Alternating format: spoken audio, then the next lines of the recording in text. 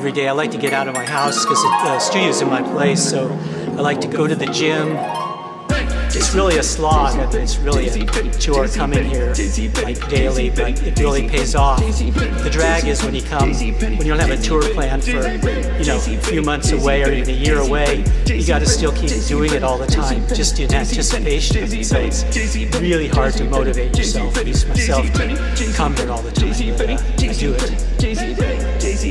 It was probably like about 15 years ago now that I started getting back into going to the gym regularly, because I thought during the period before then, sort of a little bit of my range, I was getting a little bit nervous that it was not full robust range, and so I started going to the gym regularly, and I found out that not only for all the kind of obvious health benefits, but also just for my actual singing, it really helped improve my range, so now I'm kind of back being able to do all those.